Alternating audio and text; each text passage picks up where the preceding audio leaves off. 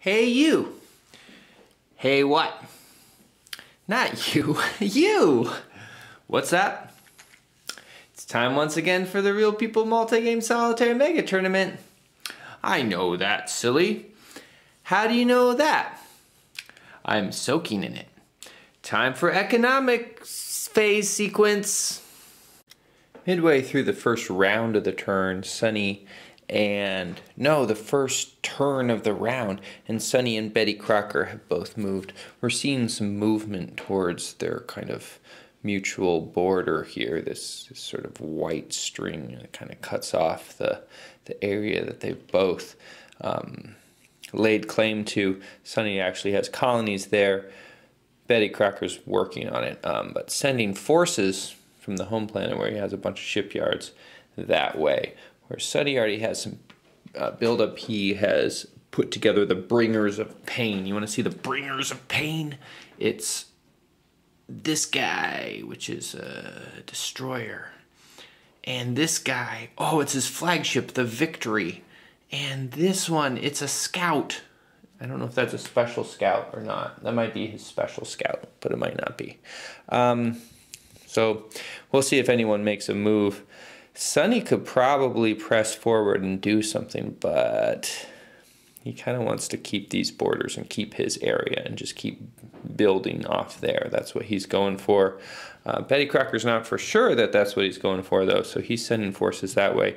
Feels pretty good about the upper part of the map. There's a ways for Junior to puncture through if he's going to threaten Betty Crocker's colonies up here, and Junior's spread pretty thin, kind of trying to branch out to both sides. A lot of space there, a lot of space.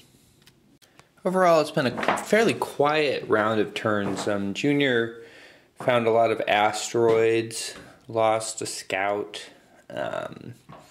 Betty Crocker, for his part, he has exploration technology. He got that during the last economic phase sequence, and has been sort of starting to kind of delve into this area, but he doesn't want to reveal things too soon because his thing that he's using to explore is also sort of his thing that's keeping Sonny back. His frontier fleet, these two here, which he feels like seems kind of impressive. Other than that, it's mainly been people shifting around. Sonny hasn't been doing too much, just kind of keeping to his borders. The other two have been doing some exploration, more so Junior than Betty Crocker. Betty Crocker's just been moving his people towards his frontier here. He's got a lot of space he's dealing with. He needs to get a pipeline going, I think, in order to facilitate quicker travel in there. But also some mining happened. I neglected to fully do this exploration here during Sonny's last turn. So we're going to go back in time, and he has to fight for the planet Abydos. Well, he's not fighting for the planet, but he went there and explored, and it turned out there were 4 alien ships there.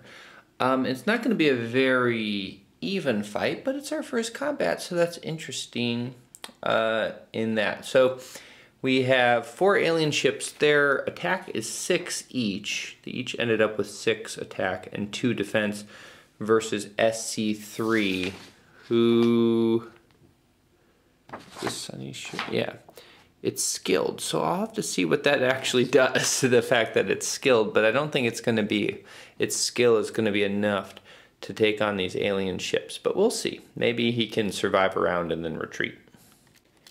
Okay, so how it works is we're going to take 7. They get a bonus of +1 since there's more than double alien ships than there is Sonny's experienced scout. And they get to fire first because they're B and he's E, and B is earlier in alphabetical order. And if they get 7 or less, then they score a hit, which will kill him. So we're going to roll 4 times, and it will be truly a miracle if this experienced scout, this skilled scout who survived a black hole, survives this onslaught of alien laser fire. We're going to say these aliens use lasers. Oh, he survived that one. That's 1. He survived that one. That's 2. This is truly a blessed ship. This is God's ship. We're not going to count that. It went off the table. Though it would have been a 7. 9. Ooh, one more roll. And 6. Alas, Sonny's skilled scout gave a good fight, but he joins his friends in the abyss. So that's a strong force, way out of Sonny's league right now, or way out of any player's league, I think. I don't know that anyone would feel comfortable taking on those 4 alien ships with their 6-2 rating. But there's a couple reasons why it might be in Sonny's interest to try to go that route. One, if he is able to destroy these ships and colonize this planet Abydos, then he gets an alien technology card. And alien technology cards give you something like colonies will produce 5 CP this economic phase.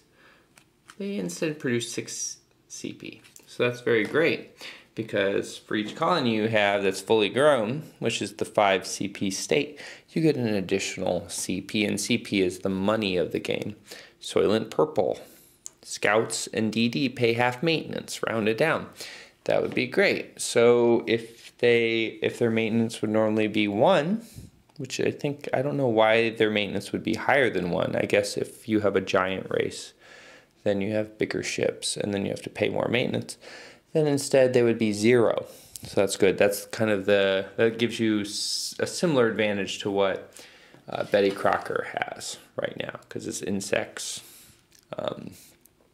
pay 0 maintenance on those ships because their hull is 1, and insects have 1 subtracted from their hull, which makes their hull 0, and maintenance is based on the hull size. So there's that reason. There's also the reason they'd get the colony.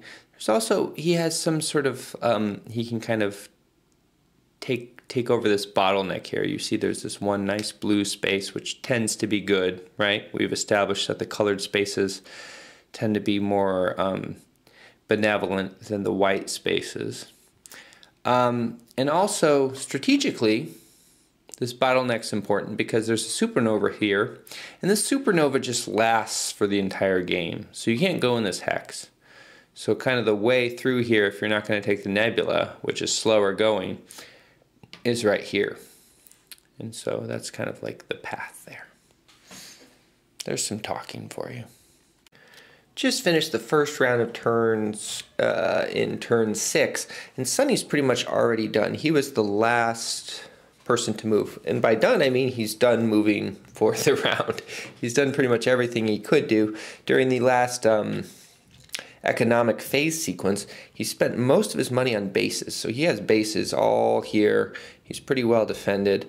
He has his Bringers of Pain there, which is his special team. Da da da da, Bringers of Pain. All right. And what else has been going on? Well, Betty Crocker's moving his forces this way to kind of be there. Junior lost some people due to alien ships. Betty Crocker's really starting to explore. He's the only person with exploration technology, so he's using his cruisers to kind of fill in this area, and that should do well for him if someone doesn't hit him soon.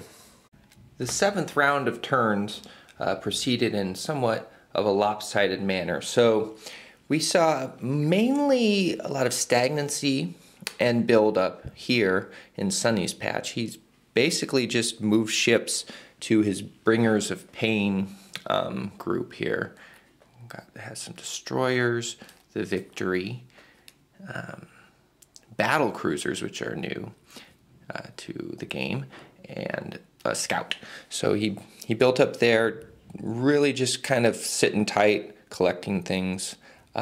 Maybe wants to start doing some exploration as well, but he's so worried about the frontier fleet that Betty Crocker also has right at his gate that he's just kind of making things tougher. Built some shipyards too during his last turn, so he's going to start really producing a lot of ships and maybe press forward. We'll see. there's kind of a build-up race going on there. But before I talk about Betty Crocker, let's talk about Junior. Junior's been doing some build-up of his own, trying to build up a fleet so he can take this planet and get the technology there in another colony.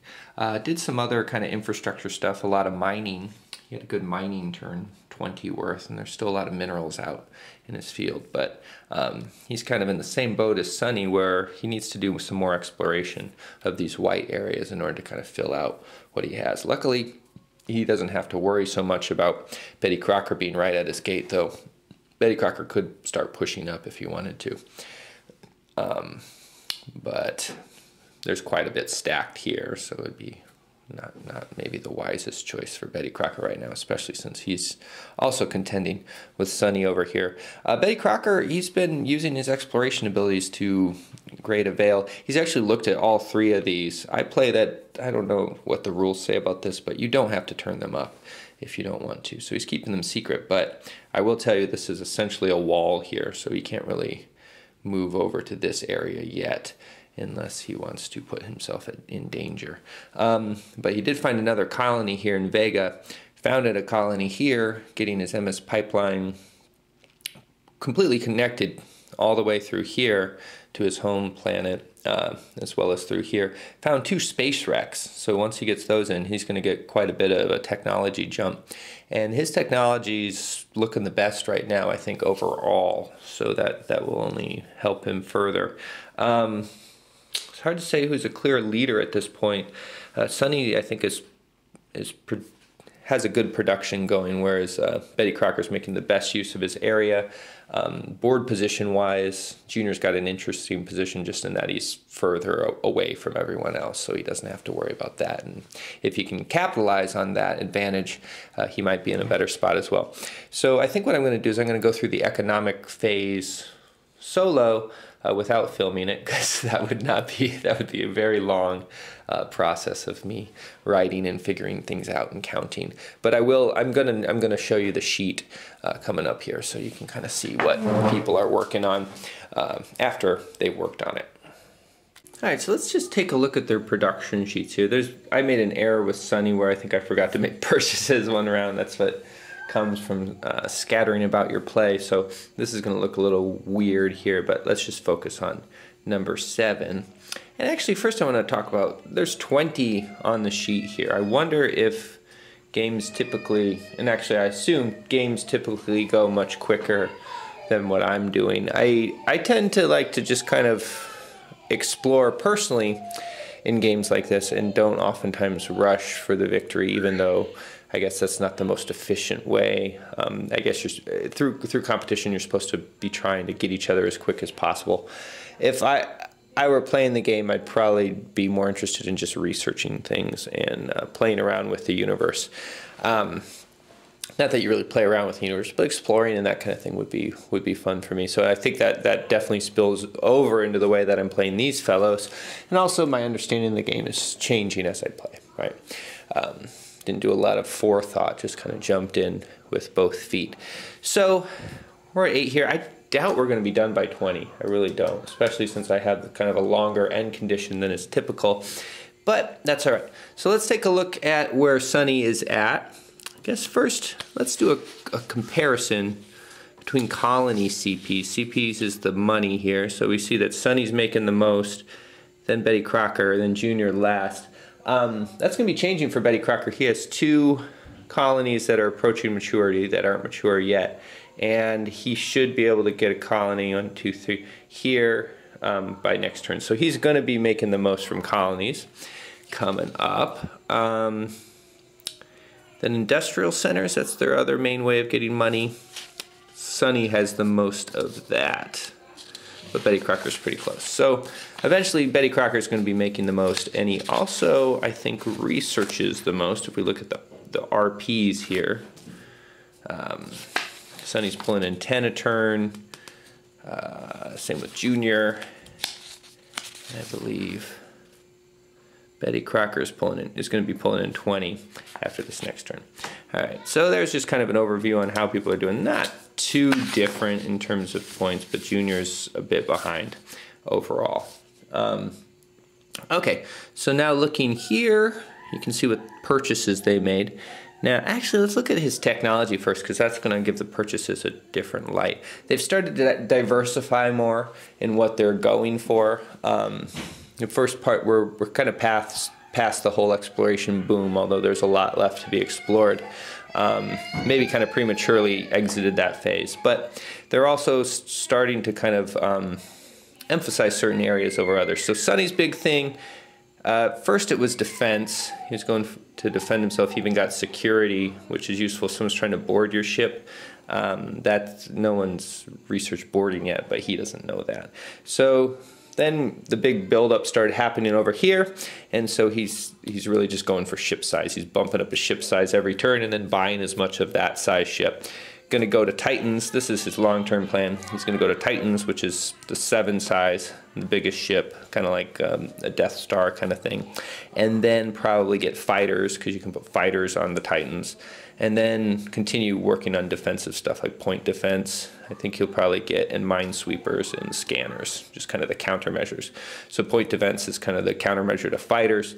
Scanners is the counter defense to cloaking, and minesweepers are the counter defense to mines. So what did he buy? He bought some scouts. Kind of saw that. I mean, Betty Crocker's been exploring for a while, just through his sensors, but the others didn't know that he was doing that. He just started turning up tiles again, and in the white area. Oh, that's a blue one. In the white area, Vega's a white planet. No, that's a yellow one. Well, he started turning, oh, here he turned up a white. He started turning up white ones.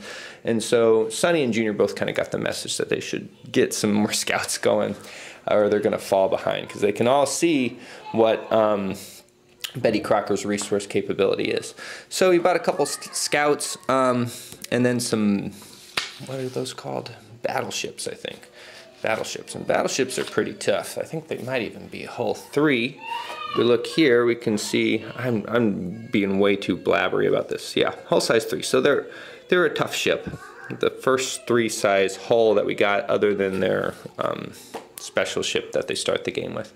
All right, so that's where Sonny is, focusing on being big and tough. Then we go to Junior here. Junior got his ship size up to 3 as well, focusing more on attack. The reason why, and this is going to be kind of a theme for him, he's focusing on attack because he's fearless. So he gets a big advantage in the first round of combat, but he's not able to retreat for a while. So he's going to try and hit hard, hit fast, hopefully knock people out right away, and be done with it. He's researched fighters, and he's going to try, and he wants to be a fighter pilot too. He's going to try and get enough fighters going so that he can come in and invade this area. That's kind of his short-term goal, and then just kind of keep working on attack and get his fighters going that way. He's got the 2nd level military academy, so his fighters could get really good if they continue to win battles. So he got RP, which will up his research points. So he's actually going to be pulling in 15 next turn. Just this next round of turn, he's going to be able to finish up filling up his infrastructure in terms of the MS pipelines. Got some scouts and then 3 carriers. Hasn't gotten any fighters yet, but he has the carriers to put them on. So that's good. Then Betty Crocker. Betty Crocker's trying to be a little more crafty with his moves. He already has cloaking technology, exploration, some military academy, better than anyone in tactics, but he doesn't know that. No one else has any tactics, so he'll always be going first. But what he's working on is mines. So he's going to his kind of plan is he's going to make some cloaking ships after he's going to keep building up here, and then when he's ready, he's going to take some cloaking ships and start going over here, laying out mines throughout all these areas. And then start attacking Sonny's infrastructure. And then if Sonny's going to have a choice between like protecting what he has or staying here. And either way, kind of Betty Crocker has some way of getting him. The only problem could be that Sonny could just like outgun him. So I guess I could tell you more while we're talking about Betty Crocker's craftiness, but say he's going to make use of decoys as well. So I think I've done enough talking. Oh, well, he's got a variety of things. Started to focus on boosting up his defense here as well. So he he kind of was ignoring it, thinking Sonny wouldn't come in, and so far that's been true, but the situation could change, so he did have some extra money to put into that. Other than that, he's working on exploring, trying to keep a good enough fleet here to keep Sonny busy, and then after he gets the ability to create mines, he's going to start sending those out with some cloaked raiders to cause some guerrilla trouble. So it might have been good if, or better, in hindsight, if Junior had left well enough alone. His scout that he sent out just uncovered a Doomsday machine. Now Doomsday machines are trouble. They're called that for a reason. However, he is fortunate that I am benevolent and playing by the rule that the Doomsday machine will not go into a system with a colored back. Now, normally you ignore that for the random scenario setup, but I am not going to. So it's not going to mess with these things. Okay, we're going to consider that part of his home system, which is what the rules say. So I got to figure out where it's going to move. I think it moves after each player's turn, so that's going to be interesting. Towards the nearest thing, so it's going to be a white-backed thing. Oh, there's nothing even here, so I don't know if that would be considered white or not. So it's going to move and it's going to start attacking things and causing trouble. It might be interesting though, it might actually be going towards Betty Crocker. We'll see. It's somewhat random. Fun little note, this danger marker actually came up first in the Doomsday, so the danger destroyed the scout. But we can just surmise that or guess that it was the Doomsday machine that was the danger, and it got some sneak attack going on the scout, so it didn't even get a chance to defend itself.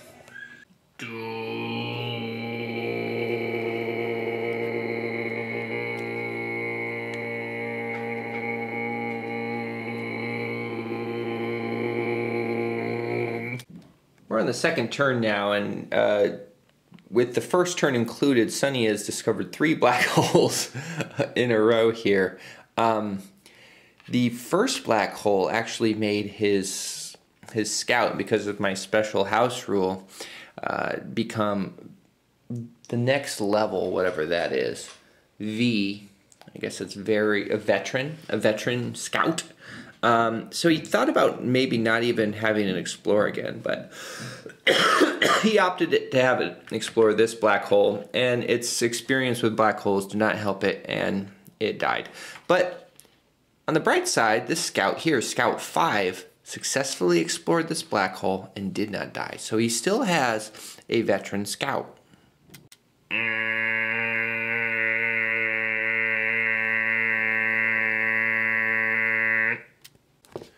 It appears as though our Doomsday machine is not so doomy. It's just kind of wandering around behind, we'll say rightermost wing of Junior's empire, just kind of bouncing around, going from space to space. It's predicated on random movement until Junior opens up more white spaces.